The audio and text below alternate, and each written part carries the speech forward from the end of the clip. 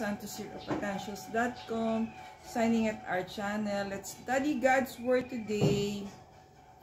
Yung didakay natin is shake hands, embrace. Yung Bible verse is from Luke chapter 7 verse 6. For I do not deserve to have you come under my roof. So ang nag-write is si Brother Drews Cosio. So he's one of the fish builder. Hindi ko lang po ma-remember right now kung saan area si Brother Drews Cosio. Pero meron siyang the Cosio show, no? So sabi niya, if there's anything I regret after having a fight with my older brother when we were kids, it was those long sermon conversations with our mom. So friend, na-remember mo ba yan? Na after magkaroon ng fight with your siblings, meron kang sermon sa mom mo? Well, ako personally, hindi ko naman na-experience yung mga sermon sa mom kasi I'm the eldest, so parang ako yung tinatrust ng mom ko to help her take care of my siblings, brothers and sisters. So actually, yung youngest brother ko, ako pa nga, yung dahil I was already a teenager, parang in-entrust niya sa akin taking care of that. Kaya medyo close tayo sa youngest brother natin.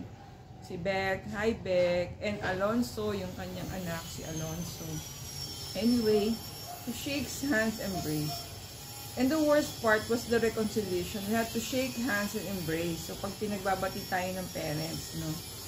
So, this develop our character, improve our family relationship. It's not easy to acknowledge the wrong things we've done. So, yun yung siguro mahirap din to accept na nagkamali ka, diba? To face the situation na sorry po, nagkamali po, tao lang.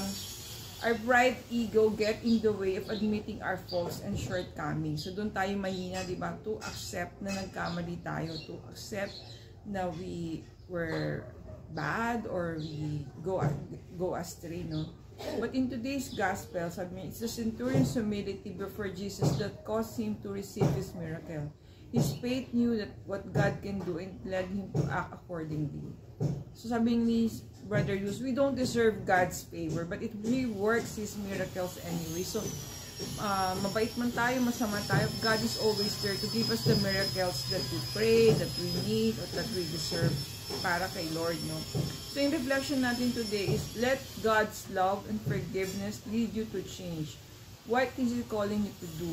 What's stopping you from obeying Him? So, ano ba, friend, yung purpose ni Lord for you? Siguro you have to discern that, you have to accept ano ba yung pinapagawa ni Lord that you have to do these days.